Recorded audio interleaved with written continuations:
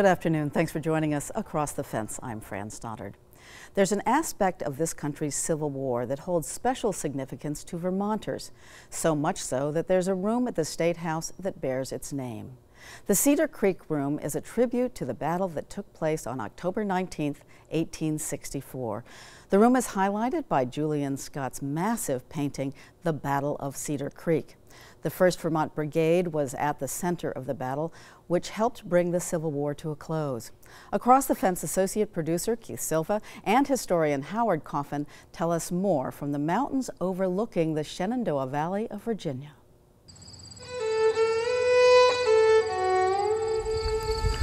The Civil War historian Bruce Catton once wrote, "There may be a lovelier country somewhere, in the island vale of Avalon at a gamble, but when the sunlight lies upon it and the wind puts white clouds racing their shadows, the Shenandoah Valley is as good as anything America can show."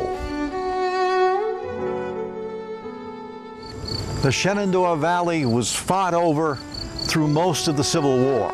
One city, Winchester, changed hands more than 70 times. And 12 miles south of Winchester, a stream called Cedar Creek bubbles into the North Fork of the Shenandoah River. By the middle of October 1864, Phil Sheridan had defeated Jubal Early's army 3 times, at Winchester, at Fisher's Hill, and then in a cavalry fight at Tom's Brook. Then Sheridan had marched 50 miles up and down the valley, and finally he brought his army to rest on the high fields around the plantation house of Belle Grove. His 35,000-man army covered these fields.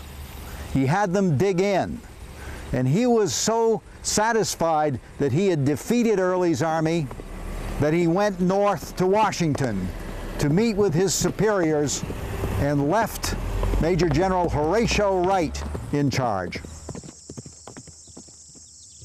Despite his losses, there was still a lot of fight left in Jubal Early and his army, and they were closer than Sheridan suspected.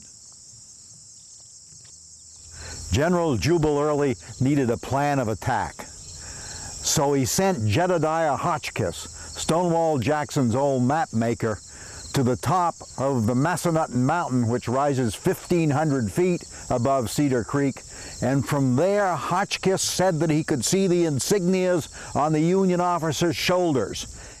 Hotchkiss reported that the Federal lines did not extend all the way to the river, leaving a vulnerable flank open to attack.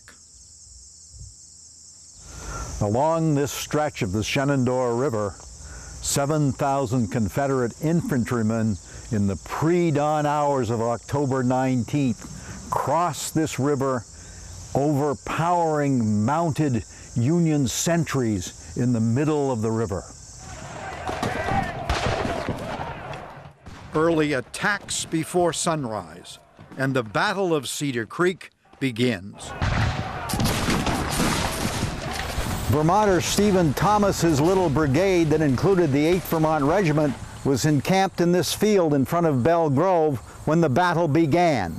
Immediately they are given the order to cross the Valley Pike and go to the high ground and try to slow the Confederate onslaught. In the foggy first light, Thomas's brigade came up this little hill to take position on the summit. They could hear the rebel yells coming in as thousands of Confederates advanced upon them.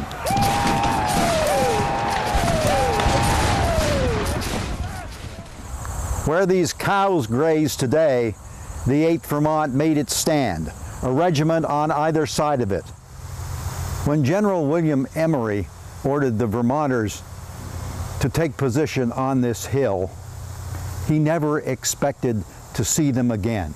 Years later, he told Stephen Thomas, "I knew I was sending you into the jaws of death." 21 years after the battle, members of the 8th Vermont gathered to dedicate this monument to themselves here on the battlefield. All of this land now, including this monument, is part of a national park, thanks to the late United States Senator James Merrill Jeffords.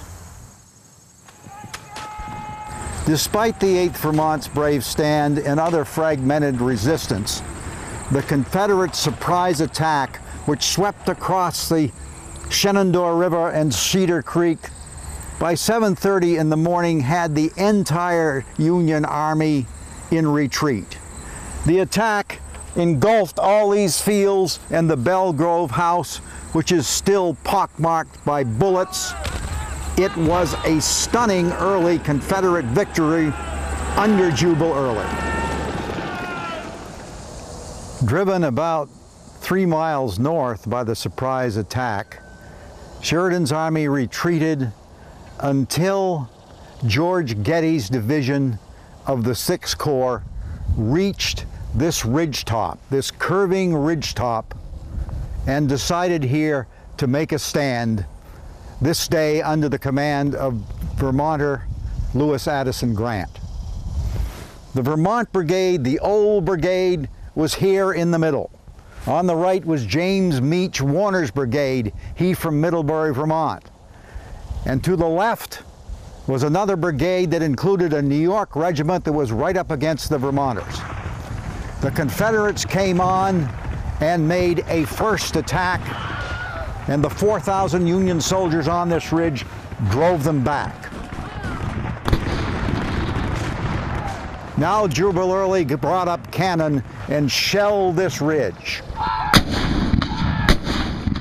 Second in command of the New Yorkers, Lieutenant Colonel Windsor French, jumped in front of his men and proceeded to give one of the clever commands of the entire Civil War.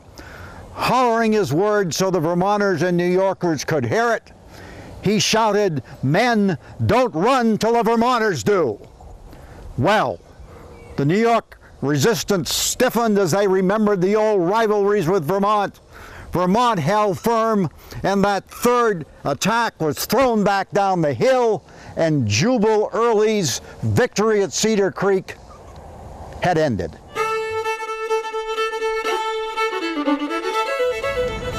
General Sheridan, returning from his meetings in Washington, reached Winchester, Virginia, the night of October 18th. He decided to spend the night in this big, comfortable house. The next morning, he awakened, had breakfast, and began to hear distant gunfire from the direction of his army a dozen miles to the south at Cedar Creek. He cut short the breakfast and began to ride south. Sheridan mounts his big black Morgan Rienzi, and he starts south on the Valley Pike, now busy Route 11 here in Virginia. He soon begins to meet stragglers from his army, defeated soldiers moving north. And he rides into their midst and hollers at them, "God damn you, turn around, follow me. We're going back to the battlefield." And he turns them around, and soon he has a small army headed for the conflict at Cedar Creek. As the thunder of the guns grows louder and louder, he pounds south. About 10:30 in the morning, Phil Sheridan completed his ride from Winchester and came riding along the line of his soldiers, and the first troops he sees is the Vermont Brigade. He asks who they are, he's told they're Vermonters, and he said, "We'll have our camps back by nightfall." It took Sheridan until 3 o'clock in the afternoon to get his troops realigned, to form an attack line, and then at 3 o'clock he gave the order to go forward. Incidentally, at about that moment, 500 miles to the north, Confederates were robbing the banks in St. Albans.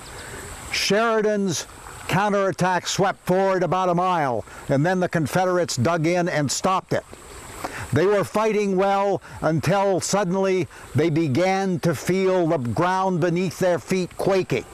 They thought it might have been an earthquake. No, it was 4,000 horses riding down from the northwest. Custer's cavalry, including the Vermont cavalry, and Cedar Creek turned into a rout, a mighty Union victory. Out behind the Belgrove Plantation House, out beside the pasture, is a cemetery. Here are buried the slaves that worked the Belgrove Plantation. Their graves are marked only by rough field stones, no names, no dates. The Civil War was fought about slavery. Abraham Lincoln issued the Emancipation Proclamation that freed the slaves in the Confederate States. His re-election was to be contested less than 3 weeks after the Battle of Cedar Creek, and the Vermont Brigade and the rest of the Army camped around Belgrove voted here for president.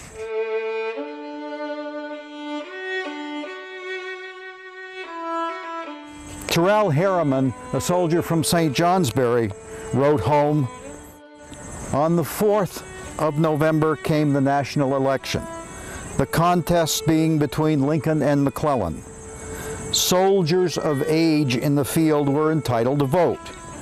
The Army roll said that I was 21 years old, so I cast my vote for Abraham Lincoln when I was 18.